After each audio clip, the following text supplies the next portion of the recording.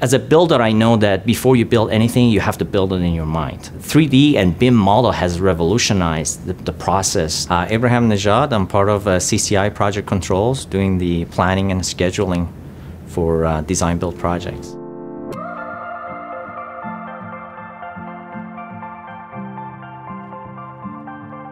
I still remember the time when we were looking at blueprints and trying to understand what the design is. So instead of going through pages and pages and try to picture how it's going to look like, you can easily relate to a model. That allow us to also do design quality checks. When you have design drawings that are in 2D model, it's very hard to go through design and understand how the design going to look like. The 3D model basically gives you a visual perspective of that model. So when you look at a 3D model, it incorporates all design elements into one model. Now you're able to also visualize contractors' planned work, which is the schedule, as well as the cost associated with that planned work into the model.